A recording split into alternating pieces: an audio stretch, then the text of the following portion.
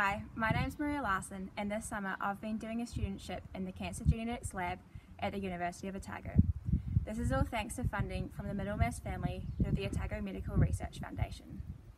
My project focuses on estrogen receptor positive breast cancer and characterising a protein called PD-L1 which could be used to predict which patients will respond to a type of treatment called immunotherapy.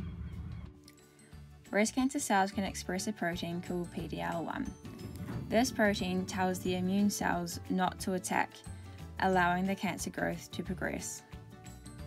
Immunotherapy prevents the interaction between PD-L1 and the immune cells, allowing the immune cells to recognise and attack the cancer cells. It's a bit like when you eat a chocolate chip biscuit only to discover it's actually got raisins on it. Nobody wants that.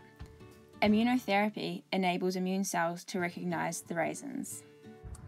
The problem with this is that not everyone will respond to treatment. If 10 people are treated with immunotherapy but only 2 respond to treatment, the patients lose time that they could have been on another treatment that does work for them.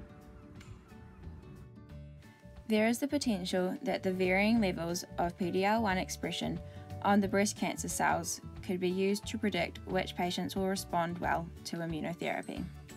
This is why I want to characterise the expression of PD-L1 in a mouse cell line that looks like estrogen receptor positive breast cancer. If this was possible, it would limit ineffectual treatment and allow for the more efficient use of resources.